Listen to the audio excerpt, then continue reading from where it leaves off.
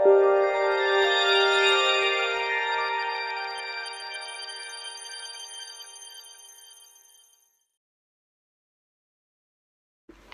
guys, welcome back. Hope you're all okay and recovered from last week's super intense reading.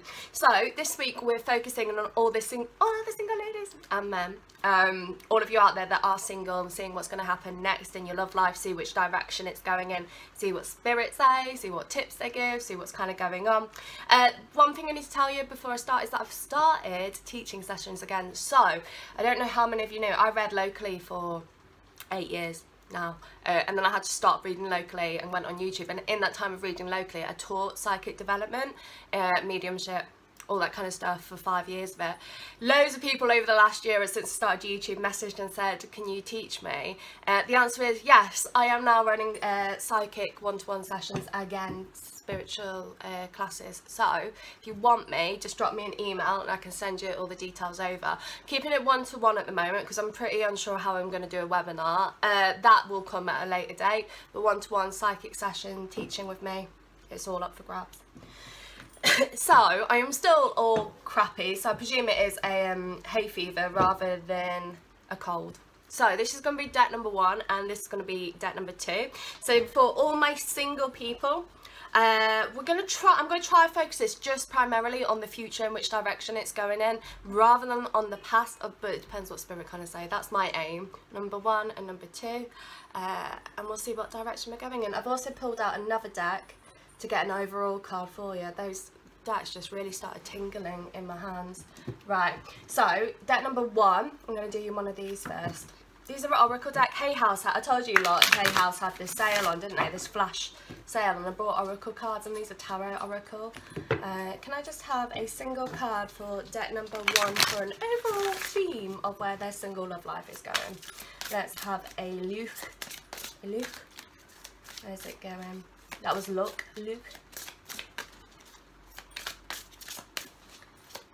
Can I have one card? Okay. Right, let's go. Can I have some cards? Can you tell me what's going to happen with those that picked deck number 1 and their single love life? What direction is this going to go in? What's going to happen? Any advice? 1, 2, 3, 4, 5, 6. It always makes me laugh. We try and step away from the past to look at the future and see where it's going, but your past is recurring here. I knew that was going to happen. Let's just get one more for your overall outcome. So there is conflicting energy in your overall outcome. You are going to be coming up to a number of choices and decisions that you guys have got to make.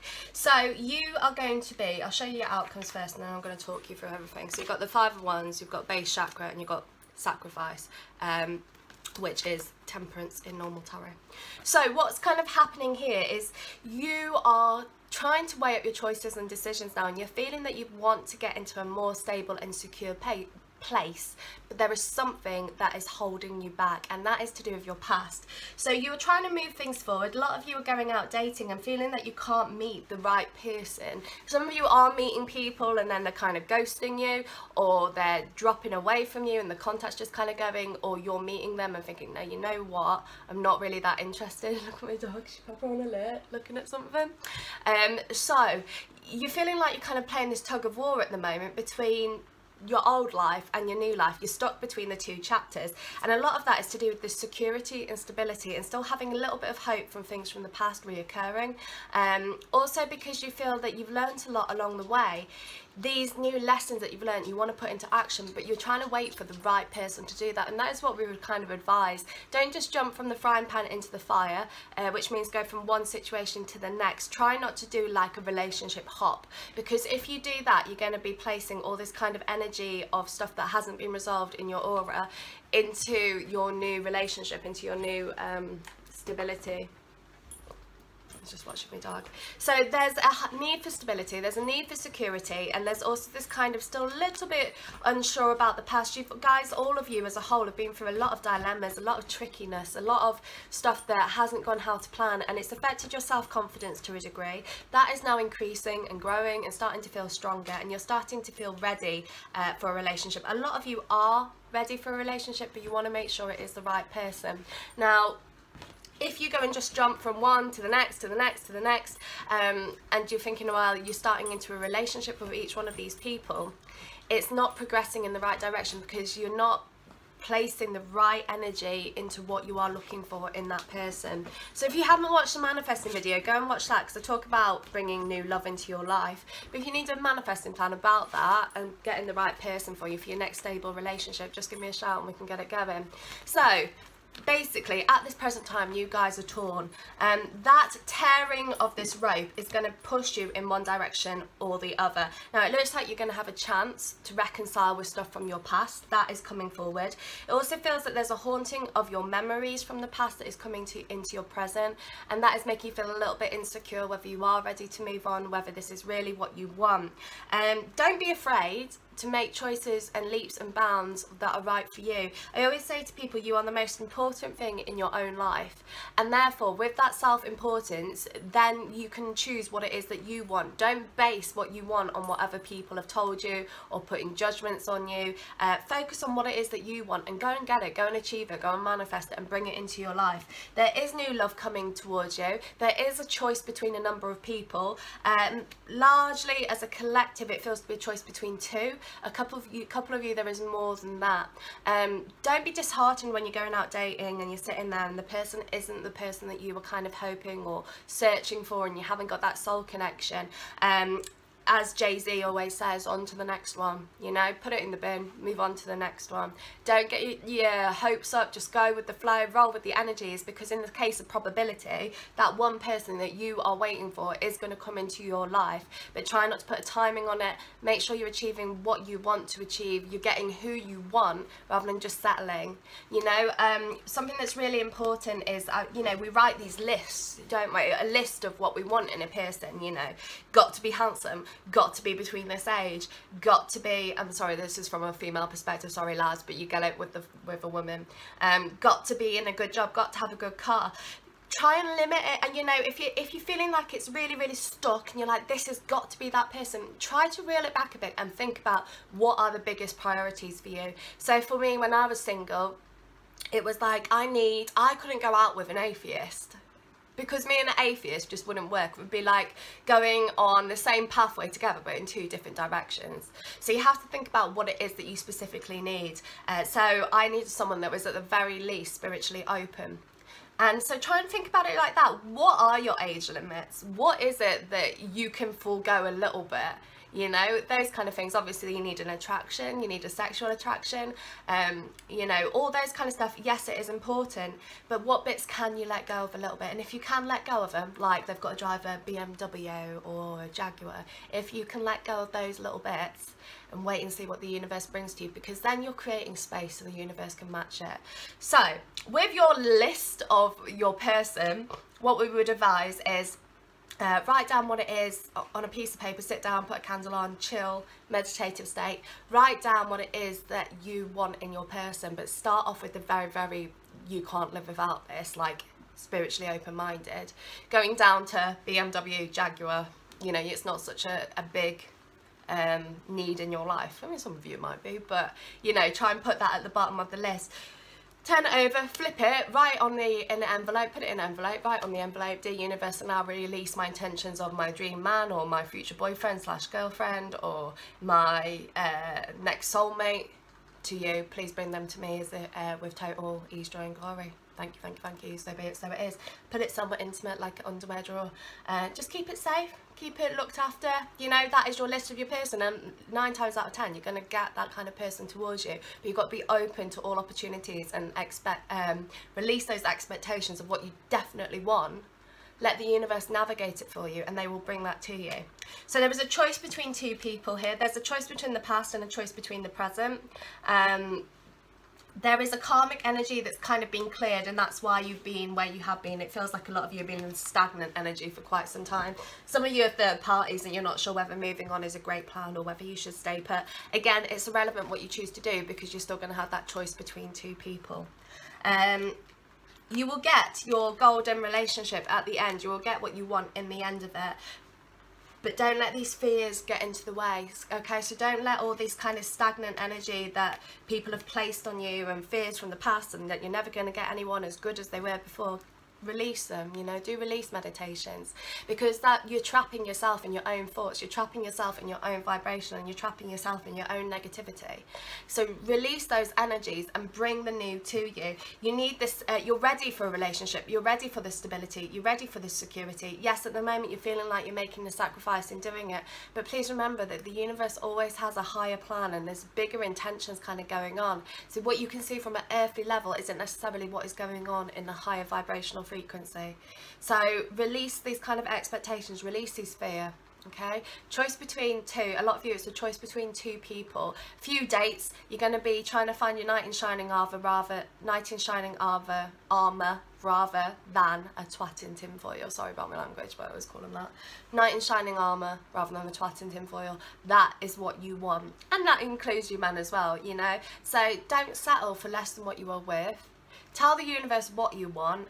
It is coming. The past is coming back as well, and it might just be memories from the past that are coming up, and you've got to clear them, and that is why the element of sacrifice is there. You are going to have a very, very tough choice that you have got to make, and it's whether to let go of what's been and whether to move on, and you will be put into that choice. Now, new relationship wise, how long are we looking for? A couple of you are going to meet your person in the next 2 weeks, a new relationship in the next 2 weeks. A few of you are going to think it's going to be 2 weeks, and then you're going to meet them, and then they're going to pie you, which means kind of not talk to you, or they're just going to kind of distance themselves from you. So those guys, you're probably looking about 3 months for a new relationship to step in. With the past coming back, that is going to be after you enter into this new relationship, after you find the person that you like. So your memories are going to kind of be haunting you now, which is why it's time to release those. New love is going to be stepping in. You're going to focus on that relationship, and once you're focusing on that relationship, this past energy is going to come back towards you, and that is when your choice is going to be. Okay, so this is where the security, stability comes in, and this is where the sacrifice comes in, and this is where you're going to be torn coming in. Now, what you choose to do about it is obviously your personal choice. If you wanted to look at that at individual readings, we can do that, but that is where the energy is going. You're going to get what you want in the end. There is an element of sacrifice, because it's kind of letting go of the old to bring in the new, you know, shedding the past, so that you can become the butterfly, so that you can grow in a new relationship, new love, long-term objectives being met. But this old love is going to come back, and it's going to be down to you what it is that you choose. And that is deck number 1. Okay, if you guys want to book a private reading or a teaching session or a manifesting plan or anything along those lines, just email mysticlovetarot@gmail.com. I haven't put on the website that I'm doing teaching again yet, because I haven't quite worked out how to edit it. I'm a bit confused by it all. Okay, let's do deck number 2. So deck number 2, what I'm going to do is I'm going to do exactly what I did with deck number 1. So can I have an overall card, please, for what is going to happen with those singletons that I picked deck number 2. I've got Beyonce, all the single ladies going through my head now. Oh, the single ladies, oh, the single ladies. Through my head, it's through my right ear. My brother's in spirit. My brother, I don't know if any of you are particularly interested with how I got into spirit. My brother died when I was like 2, and I've always seen him wandering around. There's my brother singing in my ear. So, saw him wandering, spoke to him. I've always kind of been spiritually advanced. I got hit by a car, and that was my awakening, because I couldn't walk. So I was crippled, like properly crippled. I couldn't walk. Spirit helped me walk again. Doctors told me I would never walk, so I can walk again. Spirit, they also told me I would never working again. They told me I couldn't do all of these things, and Spirit, the universe, showed me I could do it right. But my spinal cord is damaged. You'd never believe that, would you? My spinal cord is broken. Okay. Can you give me a card for deck number 2 and the single people? I'm not quite sure why I told you that. Oh yeah, because my brother's singing in my ear. You've got the same card as deck number 1. Can I have a card, overall card for deck number 2? Okay, and let's get one more for you guys. What about my singletons in deck number 2? Oh dearie me, okay, right, can I have some cards for my singletons? Let's just get into your energy. I haven't got into your energy on that. You've got, on the oracle, you've got conflict and defeat, you've got sacrifice, and you've got triumph. There's a bit of a mixed up energy going on here. I don't use oracles very often, but because Hay House had that sale, I feel it's my duty to do that.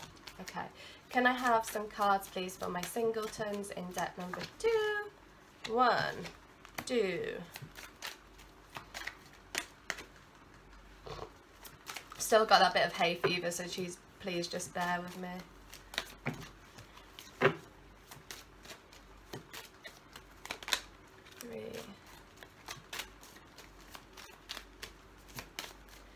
Okay, so Spirit are saying, just as I'm shuffling these, they're saying that you guys are feeling like there's no one else out there for you and that you're meant to be alone for the rest of your life.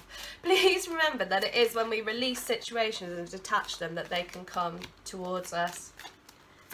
If we hold on to situations and, you know, looking and searching and this, that and the other, that is when we hit these blocks, because we're not creating space for the universe to bring it to us.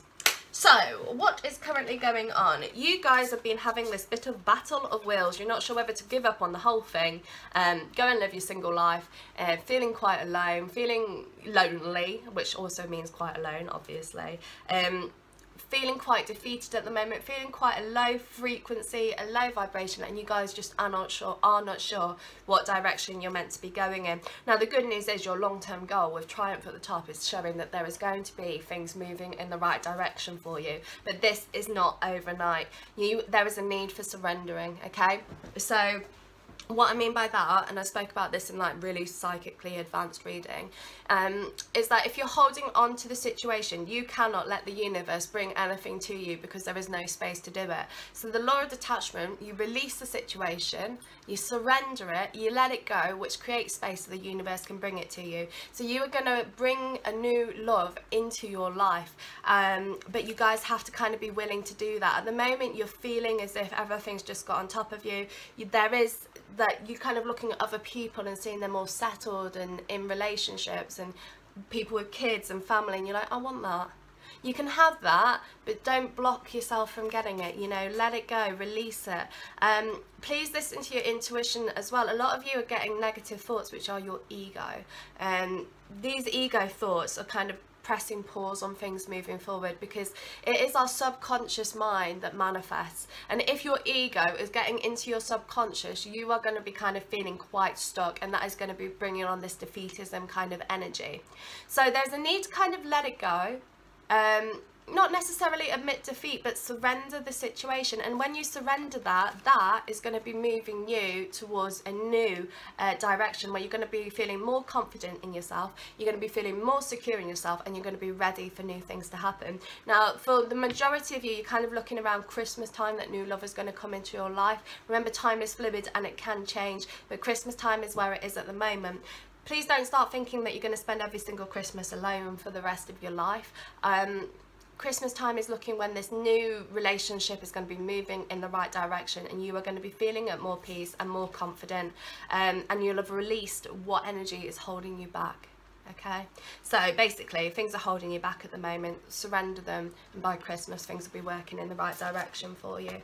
So we have this block that is stopping you bringing you and your person together. A lot of that is confidence based, feeling insecure, not quite sure how to communicate. Again, if you're dating, I said this in deck 1, if you're dating and you're finding that people aren't communicating with you properly, or ghosting you, or pieing you, as you say in England, please remember that that isn't a reflection on you. Now if you're not quite sure what you're doing and how to handle these situations, I'd advise that you read a book by Brian Knox, Fuck Him, Nice Girls always finish single. And that's the same for you men as well. It's a really, really good book to get you in that power, to bring the right kind of relationship towards you. So if you're feeling that you're dating and nothing's coming into fruition, or you're sitting there and you're swiping left all the time, and then when you swipe right, the conversation just kind of goes downhill, or you're in love with your long lost friend and you're not really sure what's going on, it's kind of let the universe take control of it. Don't let your self-confidence and what has happened block you from moving yourself forward.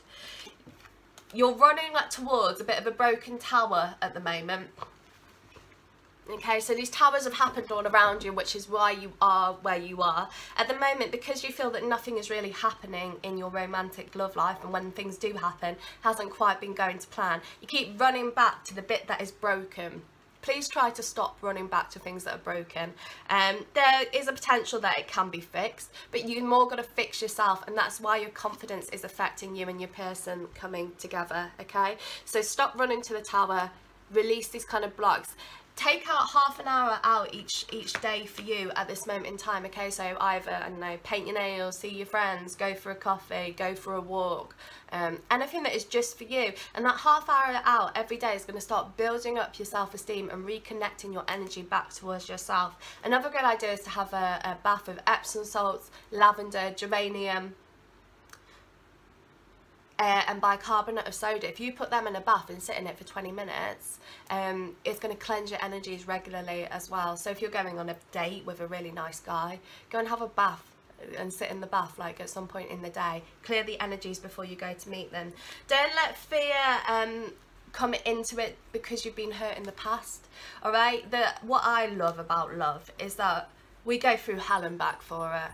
Yeah, we go through so much pain, and then when we start to feel better, we start to realise that it was worth it, and we start to put ourselves on the line, and we start to love again, okay? And that's what I love about love. You can go through the worst heartbreaking experiences, you know, I'm divorced, you can go through it all, hard stuff, but then once it's over and you start to feel better and you start to feel more confident in yourself and you start to feel like it's not as painful anymore, you're willing to risk it all again for love.